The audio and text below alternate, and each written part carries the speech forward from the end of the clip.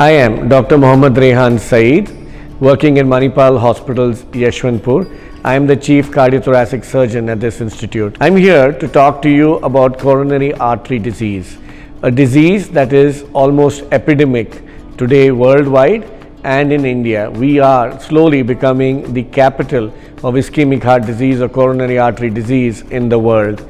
So what is coronary artery disease? It is, in layman's terms, a block in your arteries, a block in the arteries of the heart. How do you treat it? You first need to know what are the symptoms.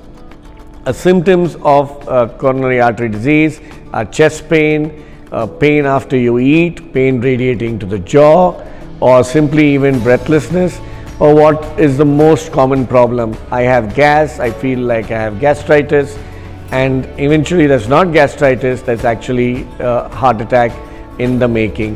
Any one of you having symptoms of gastritis or something similar, please get yourself checked. Make sure that you do not have coronary artery disease.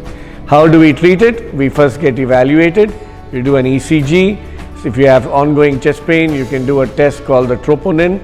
If your troponin is positive, you are having a heart attack, you need to get investigated. And what investigation? You need a coronary angiogram, which shows us the roadmap to the blocks.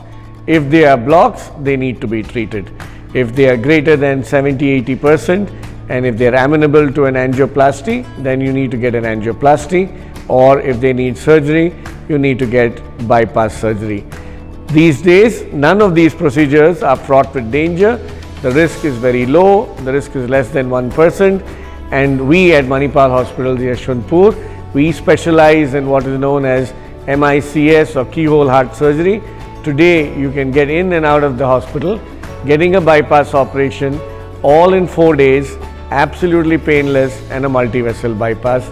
You don't cut the bone anymore, you do it through very small incisions at the side, and the exact same operation of 30 years but in a new avatar, in a way that is less painful, much faster recovery and much better longevity. So don't sleep on it. If you have any symptoms, get yourself tested. Age is no criteria. India is seeing much younger population getting it. So get out there and get yourselves tested at least once a year. Thank you.